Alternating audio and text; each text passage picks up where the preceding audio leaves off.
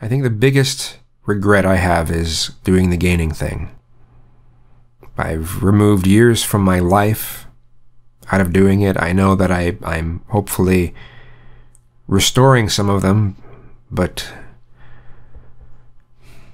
I had replaced my sexuality of you know, where the desire, the goal is to share yourself with others, you know, your body with others, and enjoy other people's bodies, and you know, that had I had rerouted that to self-sexuality and my body, and in body modification is what it essentially had happened.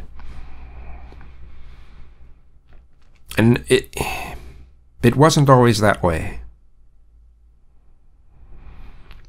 But it started off as me wanting to be more of what others who are heavy, who enjoy it, like. And that was the thing that I always found. The ones who liked being heavy only liked being with those that are heavy. I'm not going to say this is always the case, but you know, I was somewhere between 128 pounds and 135 pounds. You know, I was skinny, but that was my build. And when I would go to bear events, if it was there was some sort of a thing where people would get prizes or something, you know, they were nice enough to give me some sort of prize for being the skinny one, the little skinny guy, kind of hippie looking skinny guy, had long hair, and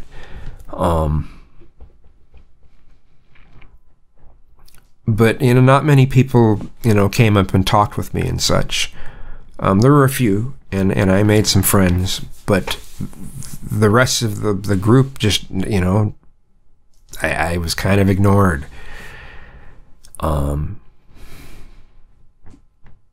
Which, I mean, people have their taste. I'm not gonna say they're bad. You know, I'm not gonna act like some of these, some YouTube channels where, oh, you're supposed to be attracted to me, or you receive guilt trips. No, it's not like that. But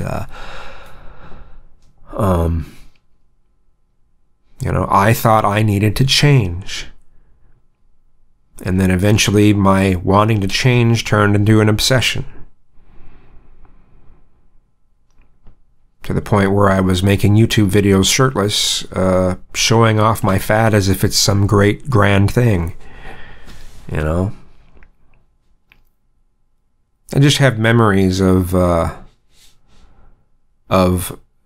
like being like really majorly rejected at some parties. Just like, and ones where it's basically an orgy, and then I come around and it's just like, all right, sorry. You know?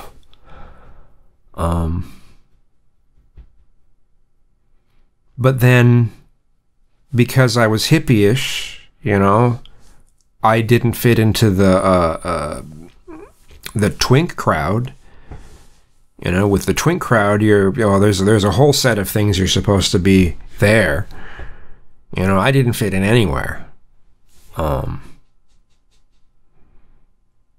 And I wish I would have just been satisfied with that and just went to other places, you know, not try to go with the gay community, not try, just go enjoy nightlife at, you know, go watch some shows, go focus, you know, if I could go back in time and give myself advice, it would be that. It would be that. Don't focus on trying to fit into these gay groups. Don't do it. Stop it. You know? That would be the advice I'd give myself. You know, as far as my body, I don't think I'll ever have a body type that will interest anyone again, because, you know, I will have been heavy, and then you lose weight, and then you have the skin, right? But at least I'll have my health. To Quintka, yes, you were right, and I'm sorry. That doesn't mean I suddenly want to be your friend, so I guess I don't know what more to say in this video, so banana fungus.